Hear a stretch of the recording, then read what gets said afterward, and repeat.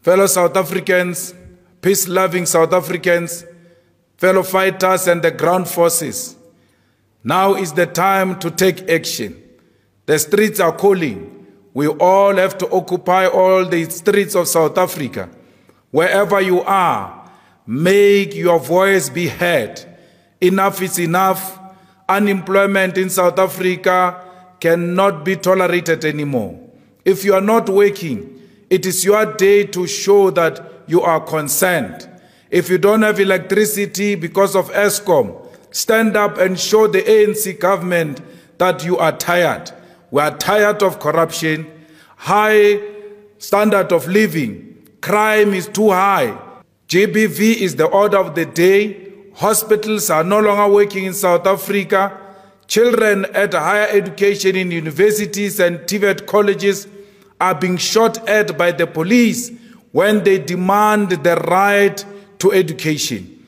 It is not a privilege to be educated, it is their right. Yet when they stand up today and say, we demand our education, they shoot them. Today, our townships are dirty. Today, our state of education has collapsed. Today, many townships do not have water and the villages. Electricity is a privilege of the few. Potholes are right in front of each and every house, and anyone who denies that there are potholes is hallucinating. Businesses are closing all over South Africa. Ramaphosa has stuffed a lot of money under his mattresses and sofas. Yet our people are sleeping hungry. He has put all the money and criminal money at Pala Farm. And today, he hasn't been held accountable.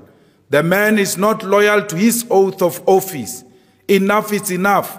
We cannot have a president that presides over a collapsed state. Ramaphosa must step down, and Ramaphosa must step down now. Stand up, South Africa. Let's go and fight. Don't be cowards. The youth of South Africa, you have never been known to be cowards. Let's go. Kubo!